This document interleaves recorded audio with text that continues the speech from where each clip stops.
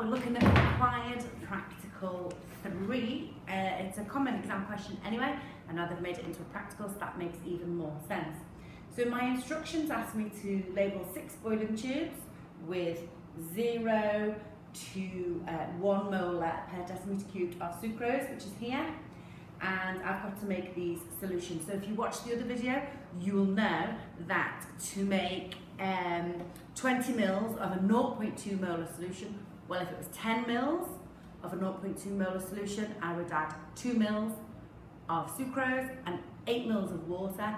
I'm making 20 mils, so I need to just double those quantities. So I'm going to pour my sucrose into this beaker here, and put the lid back on, move that out of the way. I'm going to use my syringes. I've rinsed these already so they're free of any residue, and obviously this is going to make it more precise in terms of extracting the liquid as opposed to using a measuring cylinder.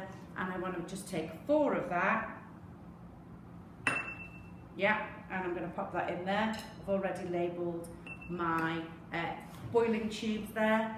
Then I'm going to use this syringe, and I now need 16 mils of this.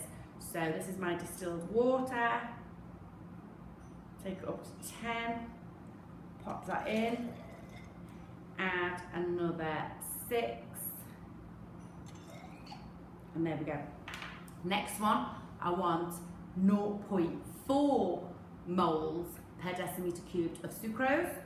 If it was 10 mils, I'd add 4 mils of 1 molar sucrose and 6 mils of water, but I want 20 mils, so I'm going to add 8 mils of sucrose and 12 mils of water. So here we go.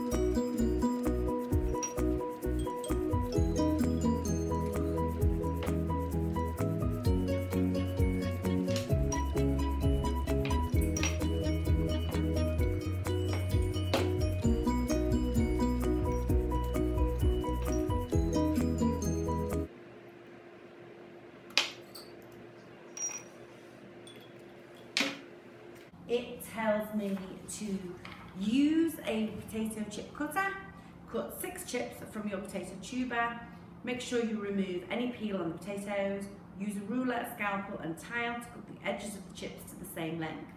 Blot the potato chips dry with a paper towel. Okay, so let's have a little look. This one, this is my cork borer, and you will always have 2. Why? Because when you puncture your potato is stuck in there and you need to be able to get it out. And so we use a smaller one to push it. Okay, now that's my potato chip. Now using a core borer is much more precise than using a knife and trying to cut it into cubes and measuring the size of the cubes. This is very all standard, all uniform, so that's great. So I need 6 of those, so I'm going to go 1. Oh, that one didn't work very well. Stayed in there.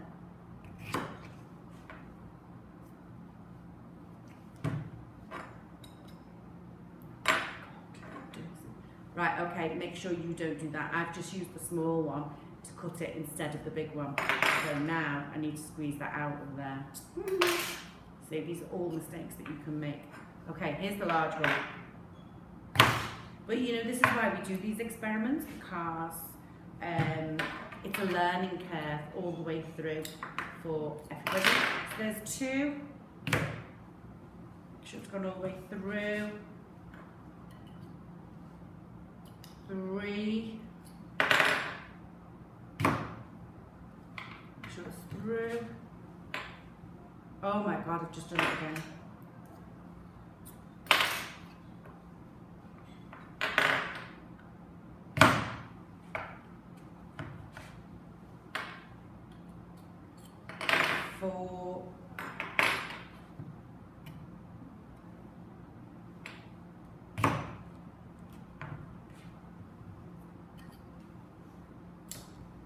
5.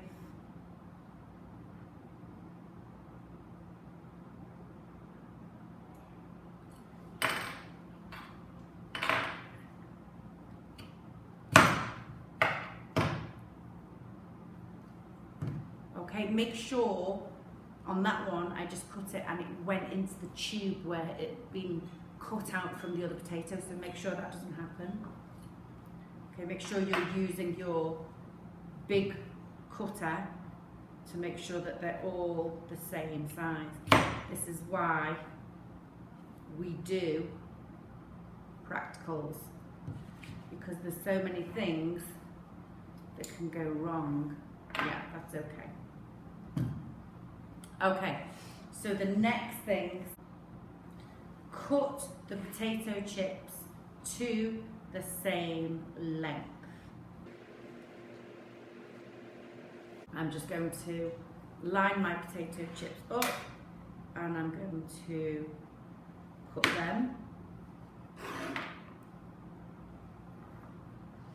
And then I need to measure the length. I'm going to measure the length. I could just cut them all there, but the whole point of doing an experiment is to make it so that somebody else can come along and repeat it and get exactly the same set of results. So we're going to measure those to 3 centimetres. Using an opaque ruler is not a good idea. I'm going to use this transparent one, and I can definitely make my potato chips 3 centimetres long, so I'm going to cut there. Now what I've got is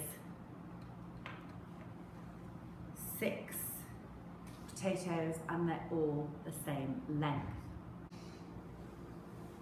Now it asks me to roll the potato chip until it no longer makes the paper towel wet, so we can know we've absorbed all the moisture off there. It's happening really easily.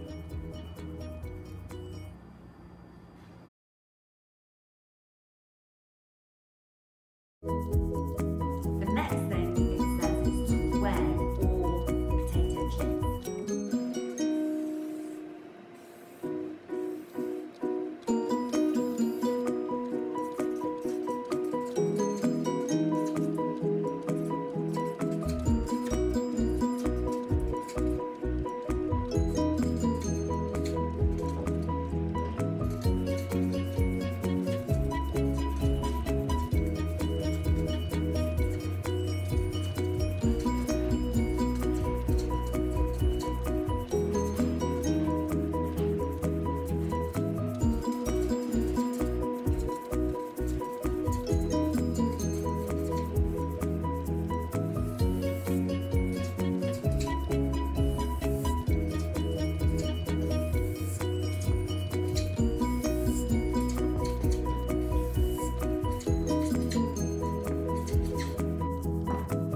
Okay, and we'll notice that we've done our figures to 3 significant figures. Okay, so I'm just going to check the temperature of my water bath, and so I don't have to hold the thermometer, I'm just going to pop it in there for a moment. I'm actually going to put my boiling tube with 20 ml of just plain water in there as well, because this is now at 30 degrees. And I'm going to put my different concentrations of sucrose in there, and I'll put them in now and allow them to warm up until they all reach 30 degrees. And what I'll do is I'll remove the thermometer from there and pop it into one of those tubes. Okay, so I'm making sure that my tubes actually align with my paper there. I've made sure that my digital balance is set on grams and it's at 0. And what I'm now going to do is I'm going to weigh each of these potato chips.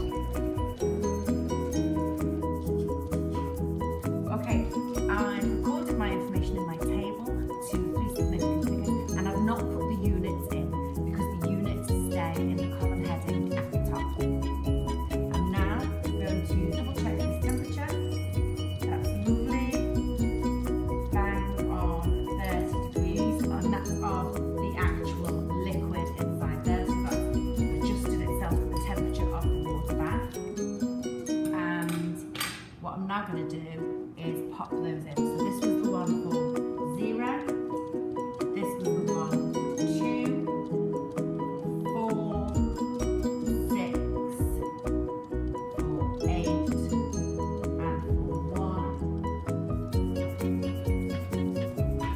And I'm now going to start the timer. Now straight away what's interesting is that 1 placed in 1 molar sucrose is floating. And that's an interesting observation because it's obviously all to do with density. This potato chip does have a mass a little bit less, but it actually has a mass of 2.3 grams, which is the same as the one at 4. And that has sunk. So that's an interesting observation.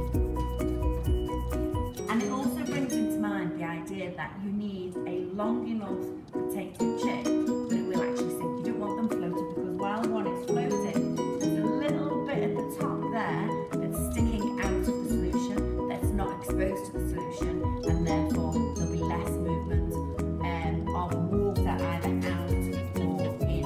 But again, that's the kind of thing that you're going to write in your lab book as an observation. Okay, so what's next? Well, I'm going to take my potato chips out and I'm going to do the same as before. I'm going to roll them on a piece of paper towel. And the reason why I'm going to do that, this is a really common exam question, is because I'm going to remove the excess water. Why? Because the water has a mass, and it's the mass that we are measuring that is our dependent variable. However, it's often a 2-mark question in exams, and the other thing that we need to say is that it's not a systematic error. The water being on the outside of the potato, it's not going to be the same on every single potato. If it was, we could perhaps just leave it and it would be comparable, so it wouldn't make any difference. It could differ on each potato chip, and for that reason, we're going to remove it. So we're removing the excess water because the water has a mass and will affect the final mass of the potato, and also the amount of water on the outside of the potato may be different.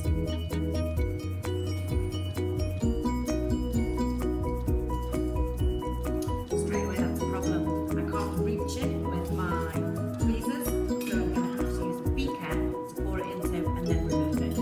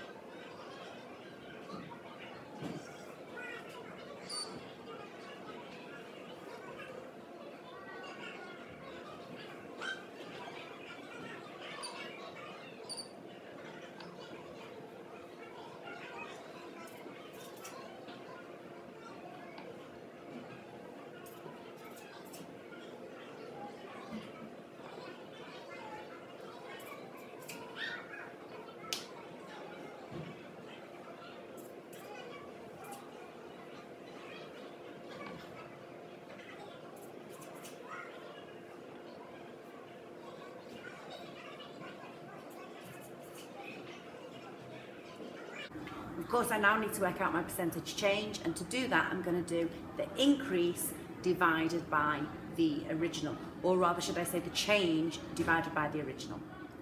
So for the first one, I'm looking at a 0.2 increase, 0.2 divided by 2.4, and that will give me a number, and I'm going to multiply that by 100 to find the percentage.